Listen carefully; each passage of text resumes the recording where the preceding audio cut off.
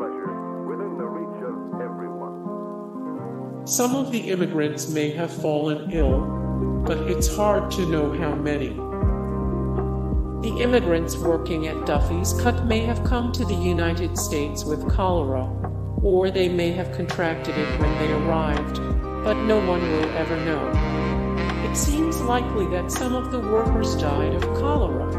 It was listed on documents as their official cause of death, but given evidence of beatings and bullet wounds, it's impossible to know exactly what caused them to perish.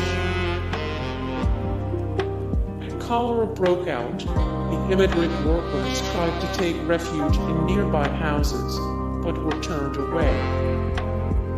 During the summer of 1832, over 900 people died of cholera in the Delaware Valley of Pennsylvania. When the disease first hit, some men fled to nearby houses to take refuge. They were turned away and forced to go back to camp where only the blacksmith would provide medical help. He was also the man tasked with burying the bodies of the dead. He placed them in a shallow ditch near the railroad with no markers or ceremony. Irish workers faced low wages and miserable conditions.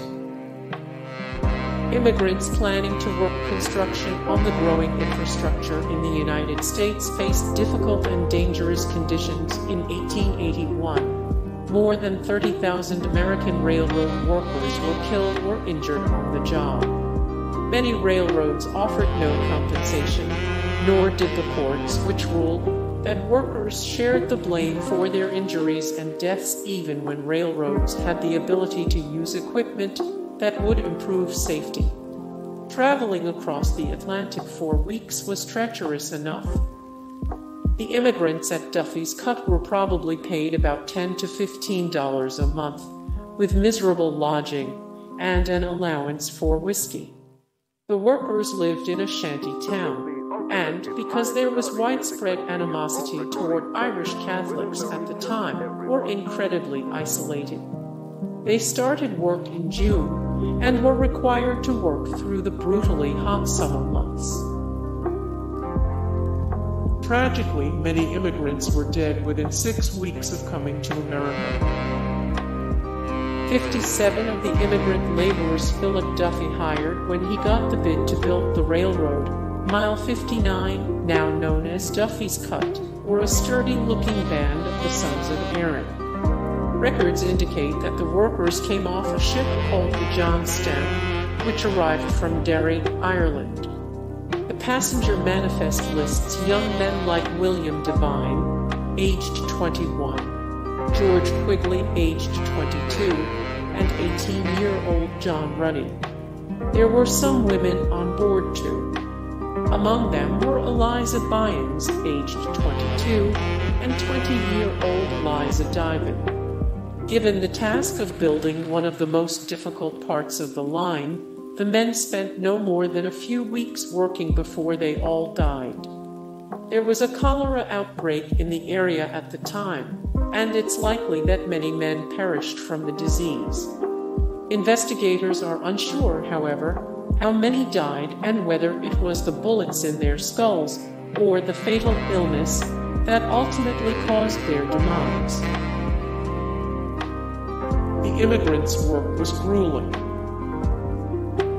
Constructing a railroad is tough work in and of itself, but it's particularly hard when you have to level out an entire hill before you can put down tracks. Immigrant laborers were seen as disposable, which is why they got the most physically challenging work. In the case of Duffy's Cut, they were required to flatten a piece of land before they could put down the rails, which required moving sticky, heavy clay, a lot of stones, shale, and rotten rock. Irish immigrants then had to use the soil from the flattened hill to fill in a neighboring valley. Amtrak stopped the excavation project. The mass grave is 30 feet underground and too close to an Amtrak track to reach. Geophysicist Tim Bechtel said that he doesn't blame the company for not being keen on excavating there, since Amtrak owns the property. Bill and Frank Watson, the leaders of the project.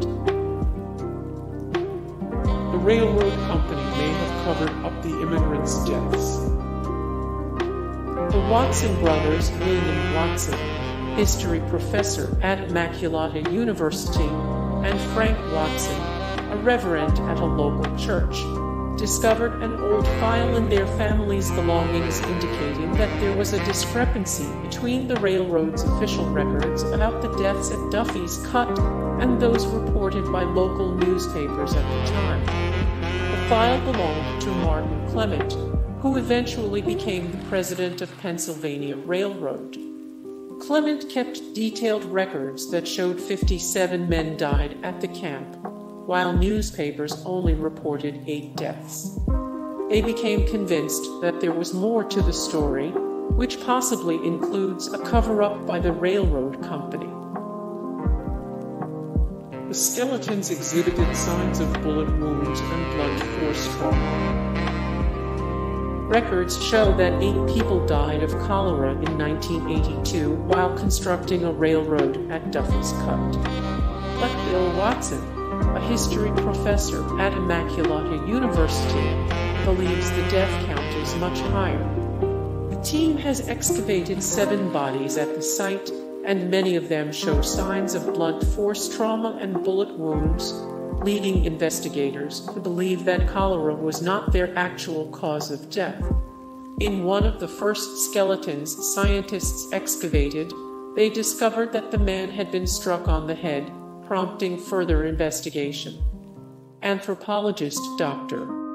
Matt Patterson discovered blunt force trauma in 3 more sets of remains and a bullet in a 4th. Because the immigrants were supposed to have died of cholera, the evidence raised more questions than offered answers. Were the workers killed before they contracted cholera, or were their murders considered mercy killings for victims suffering severely from the disease? Historians continue to ask these questions as the search for more bodies continues. Hey guys, thank you so much for the support and likes and comments down below, and also thank you so much for watching, and I look forward to see you in the next video. Then take care, bye.